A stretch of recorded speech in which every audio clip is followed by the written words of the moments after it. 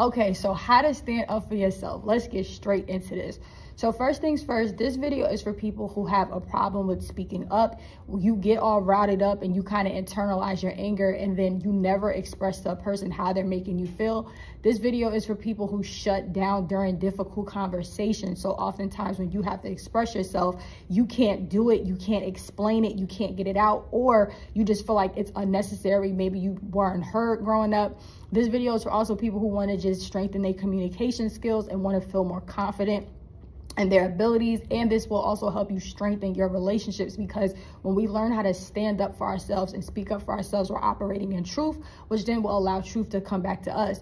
One thing I learned as a former people pleaser is that when you're holding things in, you are also holding yourself in. So you're going to attract people that aren't really connected to your true self. And when you learn how to express yourself, you're going to notice that your relationships get better.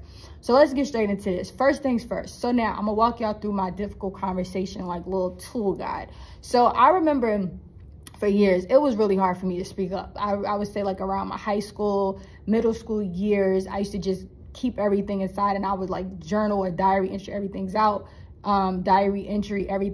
And then I got to a place where I was like, okay, no more, I can't do this. So let's say, number one, what is it that you want to talk about? So when you're having this difficult conversation, or when someone does something, I'm going to talk about, let's say, for example, when someone made a comment about my natural hair at work, right?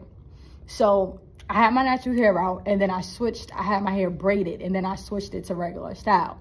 So I had my hair braided, and then I switched it to wearing it out.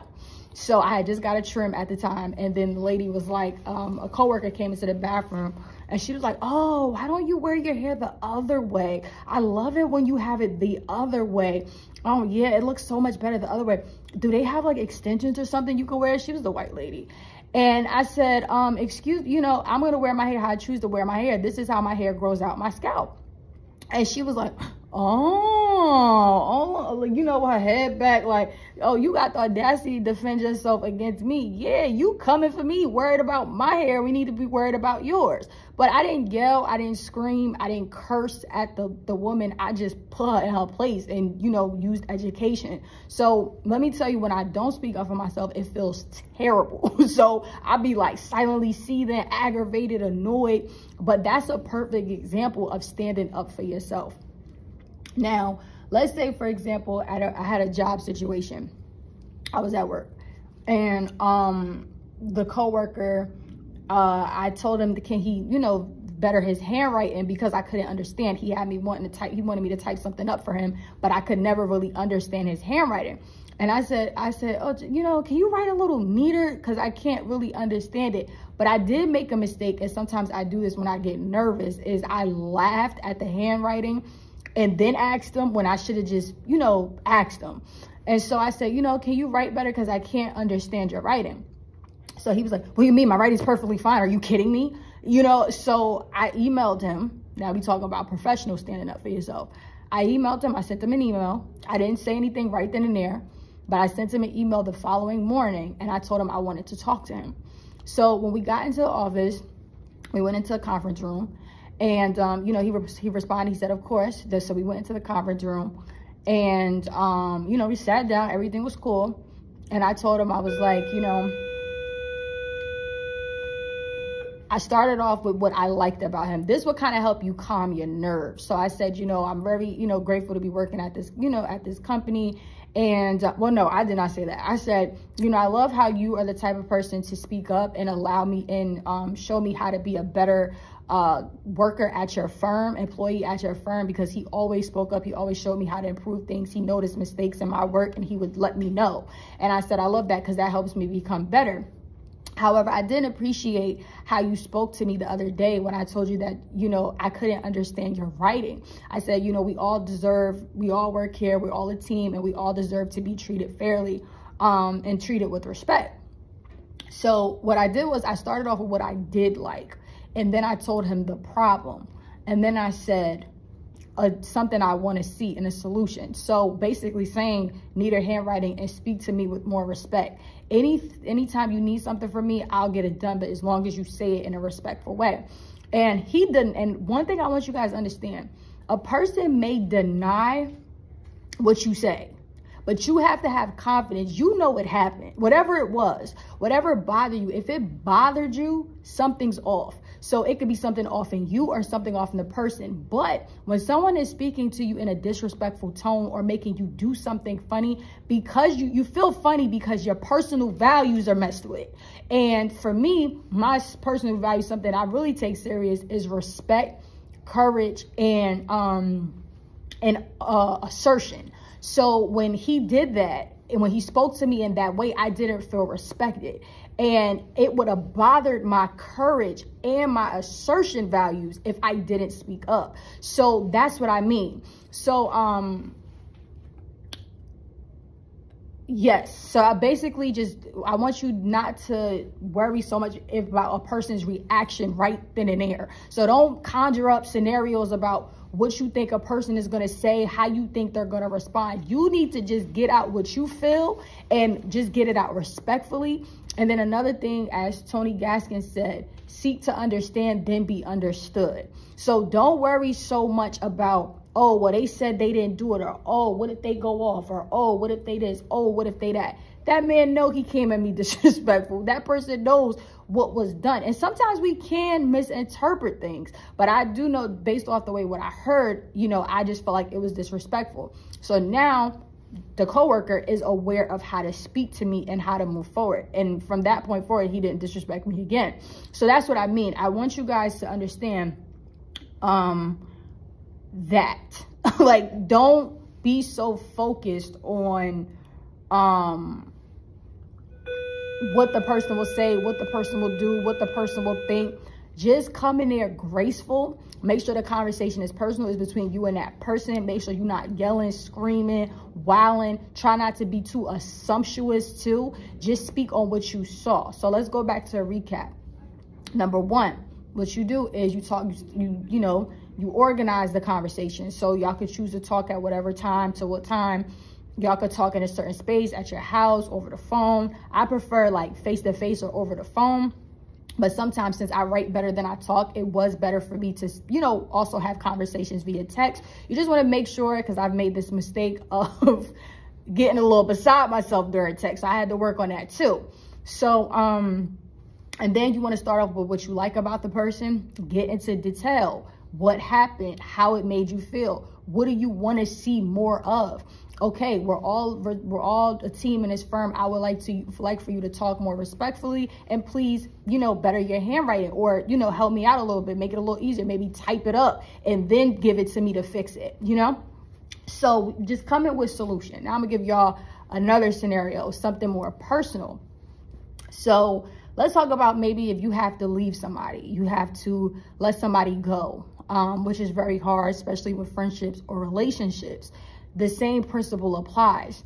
One thing that is hard is holding stuff in. I'm gonna say it again. So let's say you have to talk to a friend and you're ready to let them go.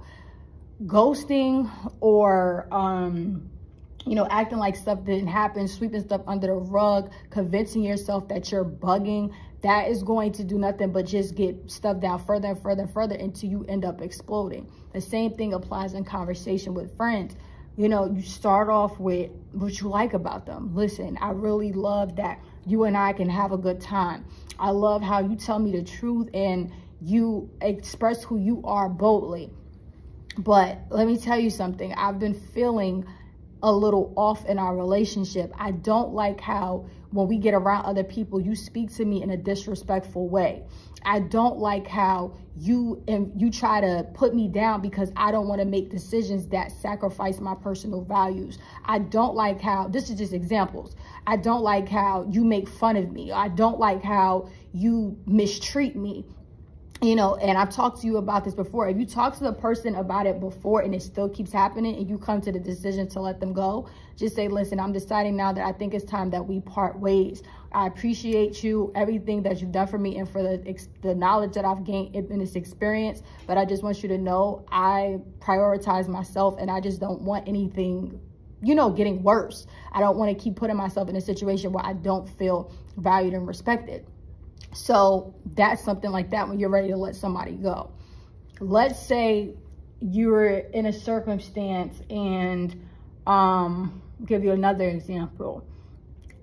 Even in professional settings, like I'm a teacher, a substitute teacher, and you know, some students would get disrespectful and you have to put them in a place. Like some of these kids look at me like I'm one of them. So, you know, one time a kid was like, hey, yo, bro, Miss Jenkins, yo, like, yo, what's up, bro? Like, and I said, whoa. I said, excuse me, don't call me bro. I'm an adult. Do not call me bro. I'm an adult. You treat me with respect. Just like that. Just like that. And now that child just no longer does that. Sometimes you have to speak up over and over and over and over too. I'm trying to think of other examples where, you know, you might have to speak up too, especially when like talking, just kind of like, let's give a more casual example. I'm gonna give you another example in the workplace. So one thing I do not like when I'm in a workplace, because I hear this all the time, the teachers tell me, you look like a student, you look like a kid, you look like a middle schooler, you look like, and I put every one of them in a place. Like, stop, all right, because I hear it all day. So I say, excuse me, can you not tell me I look like a little kid? I hear it all day, every day. I'm an adult, thank you so much. So one teacher came in, and I was sitting at the desk, and he was looking at me, and I already knew he was looking at me because he thought I was a kid. I was like, I'm a student. I mean, I'm a teacher. He was like, you're not an adult. You're not a teacher. And I said, yes, I am. I'm an adult. Thank you very much. Like, you know, he was like, oh, okay. Like, so now he knows not to do that again. Like, stop doing that, because to me, that's disrespectful. Like, if I'm coming in here and I'm telling you I'm an adult and I'm a teacher, that's what it is. Don't disrespect me and laugh and play me like a kid. So that's what I mean by speaking up for yourself and vouching for yourself and being real with yourself in your relationships. But I don't want you also, let me tell you another thing. You want to speak up and vouch for yourself with respect, but you also don't want to take speaking up for granted, meaning you don't want to speak up more than you have to in a situation that's obviously better left, when things are better left unsaid. I had to learn this too, because I went from suppressing everything I felt. Then I felt the need to address everything. And then that's kind of how I started to actually get too wrapped up in situations when I could have just been living my life. So, you know, when things are better left unsaid, when you've spoken already and nothing is being done, that's when you must make the necessary moves to better yourself in your life. So this is just some tips on how to speak up and how to defend yourself. I hope this helps you a ton. Like I said, I've had to do this so much, and I'm really proud of myself for the progress I made. And if you've been a person who suppressed your voice a lot, and now you're in a space where you are speaking up, I really, really am proud of you. But I follow that same formula. I start off with what I like about the person, and then, you know, I had the conversation at the right time. Tony Gaskins suggested making sure that you wait 24 hours. Like if you're heated, you wait 24 hours, you know, 1 to 24 hours before addressing something. And then you basically take some time. This is what I have to do, especially when it's a real serious conversation. I have to gather evidence, like the things that I'm talking about and why I'm feeling the way I'm feeling. Make sure you can really understand and see everything in your mind. Because sometimes too, like if you kind of don't have, you can't explain it, you don't have the proper evidence, take the time to write it out first or talk it over with a friend and see, you know, and really walk through your feelings and your emotions. That's what I had to do. Then sometimes too, if you have trouble standing up for yourself, you could write it out first and speak it to the person. I've done that before. Or you can auto diary it or whatever. When you're starting out, it's better to get it out than to worry about how it's coming out, you know? So that's something I would suggest too if you're really having trouble. And then hear the other person out. You know, seek to understand, then be understood, as Tony Gaskins says, but don't allow yourself to be manipulated and deceived. Stand in your truth, stand in who you are, listen to the other person's perspective, and trust yourself and your intuition. Is this something that is benefiting me, or is it tearing me down? Is this something that's compromising my truth? Is this something that I see I can stay in, or is this something I need to move away from? These are questions that you have to ask yourself. Sometimes the difficult conversation is standing up for yourself. It's just a matter of you standing up for yourself. And you will notice when you start standing up for yourself, people will move different. People will act different. A lot of people will not like it. I remember my cousin was so used to me like just being a people pleaser and doing whatever she said, saying yes all the time. And I remember when we was talking and she asked me something, I said, no, I'm not going to do it. And she was like, you never told me no. And you got to be careful, because when you have bonds like that and you switch, you'll notice you'll lose some people. I've lost a lot of people when I started to vouch and speak up for myself. I'll give you another example. Like, I don't like when people call me the B word. Like, I don't like being called that word. Like, don't call me that word. I don't call me that. I don't accept it from friends or men. I don't like that. So I speak up. I said, excuse me, listen, or, I had one friend in the past. I used to let her call me that all the time. I used to never speak up. And then when I saw her like a whole bunch of years later, and she called me that, I said, mahogany. And she was like, she said it again. She was like, and I said, mahogany. I said, don't call me that word. I don't like being called that word. And it took her back, because she's used to the mahogany that doesn't speak up. So I hope this helps y'all, and let me know what you think in the comments down below. Also, if you have some tips on standing up for yourself, please let me know in the comments down below. And I wish you the absolute best when you are on the journey of I wish you the absolute best on this journey to standing up for yourself the right way. Peace.